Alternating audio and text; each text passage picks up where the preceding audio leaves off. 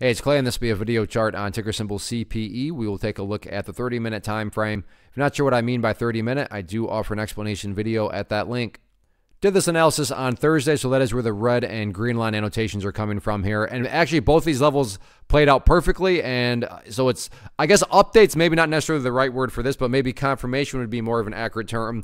Main point of confirmation being, yes, that overall up here, 67 cents, did prove to be the ultimate level of resistance. Yeah, there was the price opened up above there, but you can see that didn't last very long at all, and the price quickly dropped down below there. The problem is the price then also dropped all the way down below that second red line right there at 60 cents, and then that went right to acting as resistance again, as when the price did try to recover back upwards, you can see that right around that area is where the price struggled for the remainder of the day. So what started off as such an encouraging day, it turned out to be a relatively rough day. I mean, this is what we would call a gap and trap. Price gapped all the way up here and then pulled all the way back here. But to give some credit to, at least it wasn't one of these situations where the price just continued on down.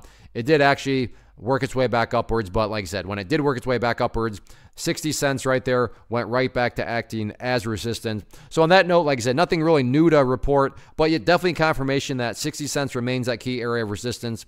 And then up there at 67 cents remains the overarching level. As far as supports is concerned, pretty interesting. Sure, did the price bounce off that green line exactly? It didn't. But I mean, when you stop and think about the fact that at one point the price was up there and it dropped all the way down there, and then it just happened to stop and bounce from basically that green line.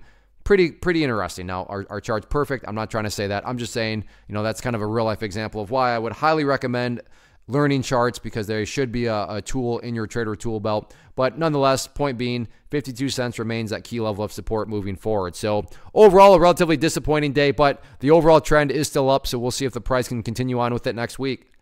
First off, thanks so much for watching the entire video. Real quick, before you go, I want to invite you to a live webinar, web class, training, workshop, online event, whatever you want to call it, but it will be me live revealing to you what I've discovered that has allowed me to transform myself from being an employee to being my own boss, including how I had only one losing day out of 73 days in total.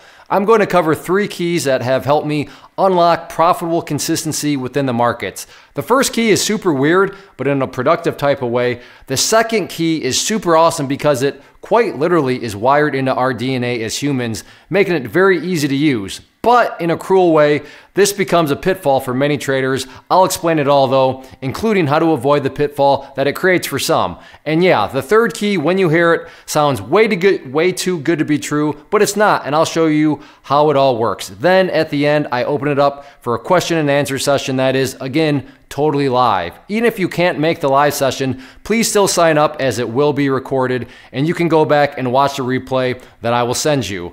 Click the image on the screen or click the link down in the description box so you can get the date and time and claim your spot, which I should note is limited due to the fact that this truly is a live event.